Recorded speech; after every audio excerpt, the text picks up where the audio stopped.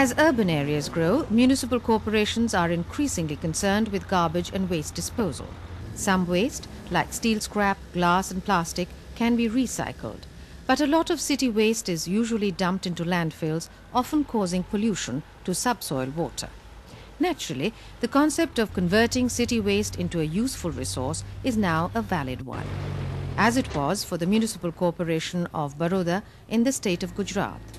It supplies waste to a private company, which manufactures fuel pellets from the city waste. Oil sludge, a waste from petrochemical units, is used as a binder for the pellets.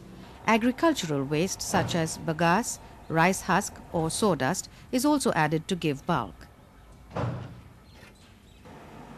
Earlier, all the garbage at this site was put into a compost plant. Now, some of it is diverted to this pelletization plant. First, items like plastics, glass and metal are sorted out manually and by machines. The remaining combustible waste is used for the pellet process.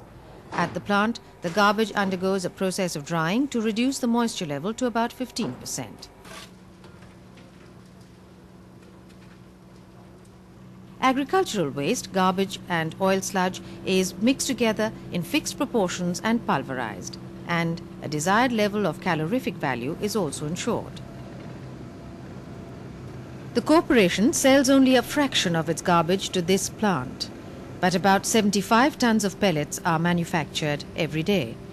There is a plan to use more garbage and increase the quantity of pellet manufacture. The fuel pellets are sold as a substitute for conventional fuels in industries and yield a profit of nearly 100 rupees per ton for the pellet manufacturer. By leasing a portion of the landfill site and charging for the garbage, the corporation also saves nearly 13 lakh rupees annually. Other cities in India, like Bombay and Bangalore, are pursuing similar projects. Attention is now focusing on whether fuel pellets from city waste could be used for generating electricity and give back citizens a welcome benefit from their own waste.